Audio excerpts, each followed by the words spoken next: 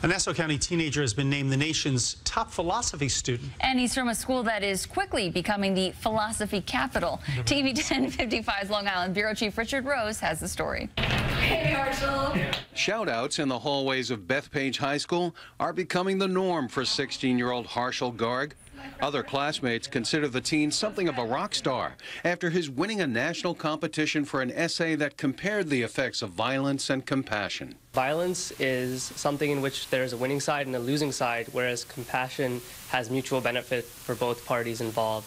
School is very proud of you. Principal Michael Spence is not the least bit surprised by the latest honor for Harshal, who stars on school teams for math, science, robotics, cross-country running, and tennis. From a principal's perspective, he's a true Renaissance student, involved in everything, continually winning awards, but humble in everything that he does. Harshal says he'd always considered himself a math and science guy until 2 years ago. That's when he joined the school's renowned philosophy class and realized it's where he belongs. Whoever spends their time thinking about the world, thinking about how they can make the world a better place, how they can change their own life, that's a philosopher. Harshal Garg is not the only philosophy superstar. In fact, you could say that Bethpage High School is like the New York Yankees of philosophy competitions. Nearly 100 Bethpage students now study the giants of philosophy, and in competitions, the high school has been named the nation's most philosophical school 6 times out of the last 15 years. Anyone can be a philosopher. And that's the message Harshal Garg says he'll carry with him as he heads to Duke University this fall.